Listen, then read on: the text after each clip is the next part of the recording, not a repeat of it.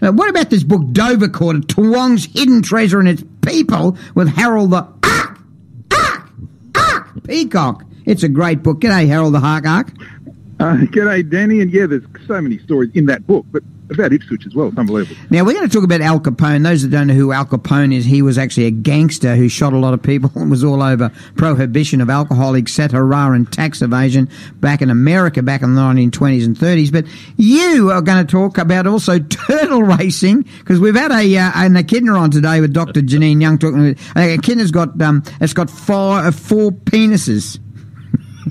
Oh, lucky echidna, I guess. But turtle racing, there's even a weirder history of turtle racing in Ipswich. Right. Well, let's go on with the turtle with one penis.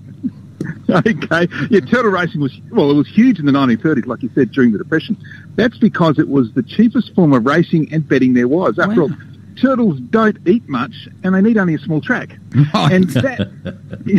And that's where Al Capone comes in, because he'd just taken over Chicago after the St. Valentine's Day Massacre in 1929. Now, he already controlled dog racing, but he had all these illegal speakeasies that needed discreet indoor betting entertainment. Right. And turtle racing was perfect, because it could easily run inside his venues, would generate the betting revenues that he wanted, and because the races could be a bit slow, that left plenty of time for him to sell his illicit drinks. Wow. So in 1930, Capone bought 5,000 racing turtles to run on his indoor tracks. Wow. And with that popularisation, turtle racing then came to Australia. Now, the first recorded turtle race in Ipswich was in 1934. Right. Admission was $1, and the owner of the winning turtle was Noel Campbell. Now, Noel's father was William Donald Campbell, who was a bit different. Right. When Campbell Sr. enlisted for the First World War, he used a false name. He then got married 8 weeks later using his real name. Then 4 weeks later, and just before he got on the ship, he must have realised there was no point having a false name. So he admitted the fraud and was sent to the war anyway. So in France, Campbell was constantly in trouble for insolence and spent 2 months in a VD hospital. In the last year of the war, he was wounded and suffered a shell shock, so was sent home. And while he was recovering in hospital at Kangaroo Point in Brisbane, he went absent without leave, and his son Noel, the turtle racing champion, was born exactly 9 months later. Now, a year after the turtle race, Campbell Sr. was accidentally burnt, possibly by exploding sewage while working with sewage contractors. Right. But the really weird part about the history of turtle racing here is that the racing committee president and founder of the sport was Mrs. J.W. Harper. Now, her husband was the Reverend Harper, who was later the president of the Congregational Church. And the name of the racing committee was the North Ipswich Congregational Ladies Association. They were founders of the sport here.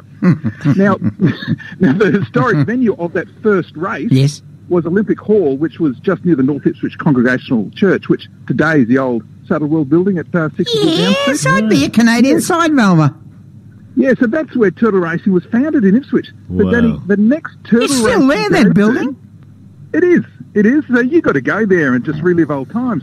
But you got to remember, the popularity of the sport is thanks to Al Capone, Mrs. Harper, and the North Ipswich Congregational Ladies Association.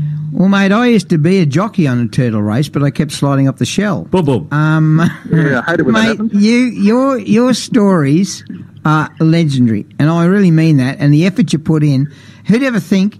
I've never heard of turtle racing since then. Have you heard of it? I've heard of mice races. Yep. I've heard of toad races. Time to bring it back. Bremer Radio at next outside broadcast have that turtle racing. You could sell each of the turtles, put the logo on the back, and race the bludgers. Imagine Al Capone saying, "Bring in the turtles, eh?